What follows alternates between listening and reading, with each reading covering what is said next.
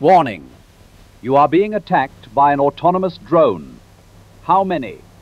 Warning. We don't know. We're still figuring that out. Warning. You are running out of time.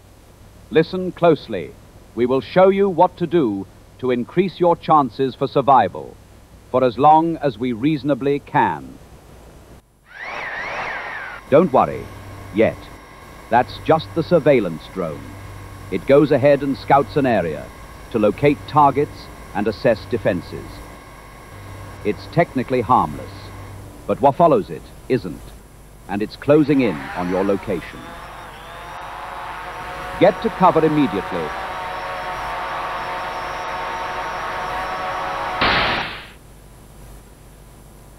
Good thing that door was strong enough. You bought yourself time. I will take this chance to explain. Listen carefully. What you just encountered was a pair of modified FPV drones. FPV, or first-person view drones, are cheap, lightweight, and extremely fast. Reaching speeds of up to 140 kilometers an hour, they are agile enough to strike a variety of targets, including static targets and moving vehicles. The motors give off a characteristic screech that sounds like this.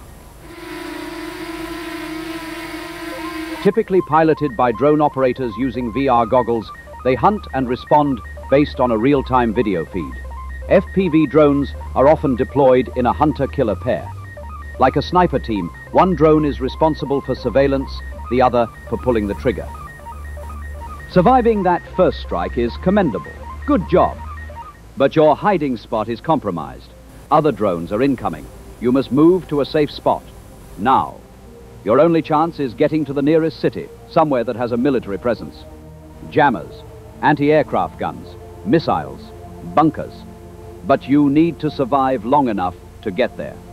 Grab some gear, whatever you have on hand. Ski goggles, a helmet, and a thick leather jacket to shield you from debris or shrapnel from drone impacts. A small powder-based fire extinguisher can at least cover sensors or create a smoke screen. Done? Go. Get into a vehicle and drive as fast as possible. Wait, is that a chicken coop? Good. Destroy it and place it on top of that car. If you can't stay concealed, staying protected is the next best thing. Get in. Damn, that was quick. The drones above you are trailing a thin strand, up to 30 kilometers worth of fiber optic line. They must know that you are heading for the city. These drones don't rely on radio signals. They are hardwired to the operator. Impossible to jam. But they're louder, slower, and the wire can get tangled. Head for the forest. That's one. And that's two. Ouch. Are you alive? Good. You added a layer of protection that one drone could not get through. The car and chicken coop cover have bought you some time. For now. Warning. More drones are coming. The closer you get to the city, the more sophisticated the systems will be. They are optimized to avoid human error. Drive as fast and far as you can. We'll take this time to explain. In 2013, MIT engineering students launched the Perdix system, a small, low-cost UAV that can be deployed in large numbers. They launched 103 Perdix drones from 3 FA-18 Super Hornets.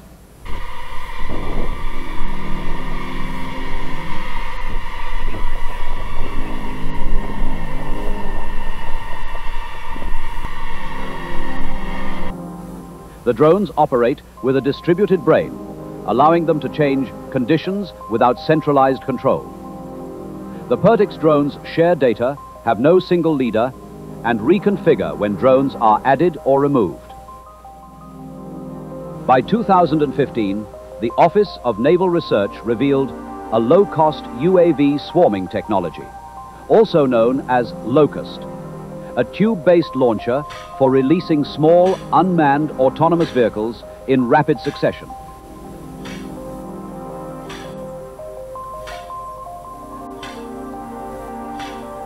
The Locust program was the precursor for drone swarms.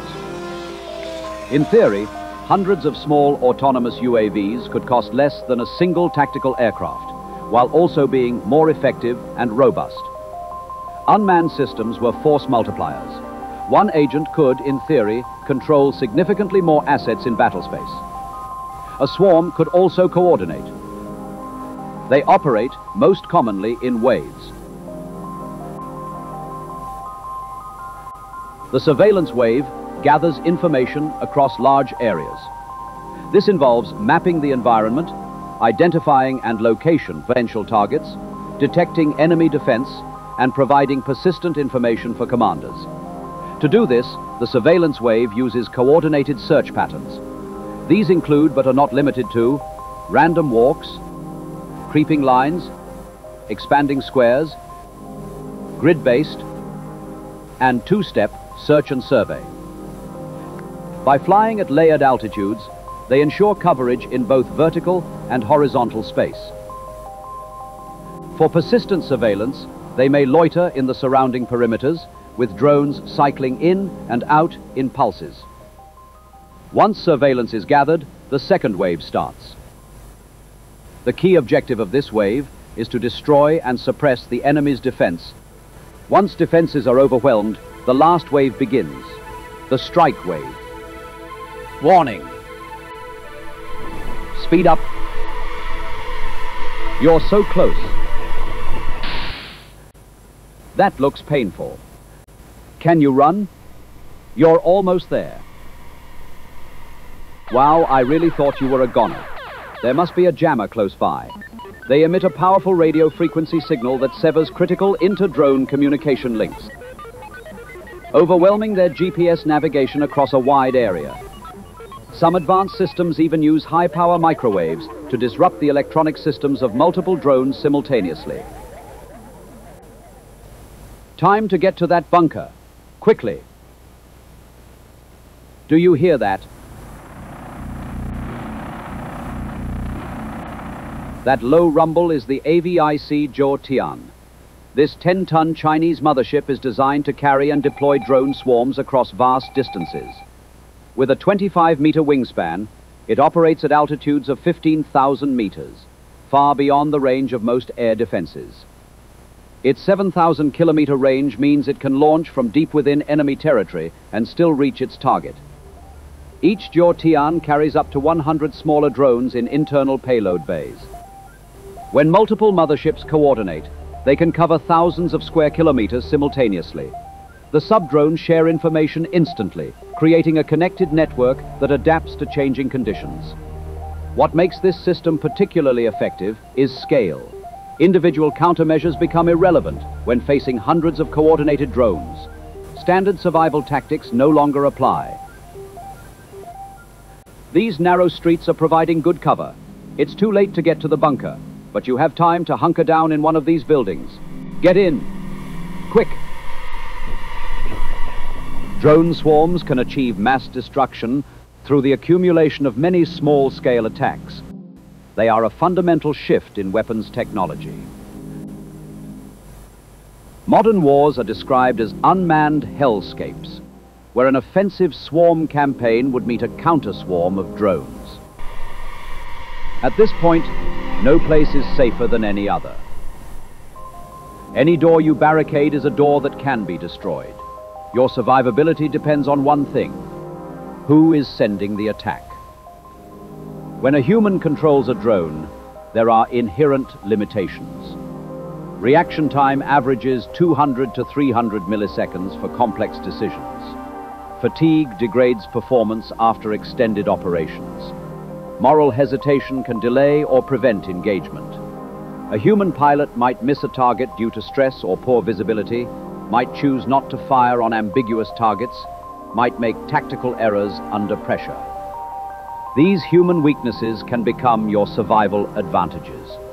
You can exploit predictable behavior patterns, confuse operators with decoys or unexpected movements, force them into situations where human judgment becomes a liability. But artificial intelligence operates by different rules. An AI can process visual data in microseconds. They don't experience fatigue, fear, or moral conflict, executing mission parameters with mathematical precision. If you are designated as a target, it will pursue you with unwavering focus,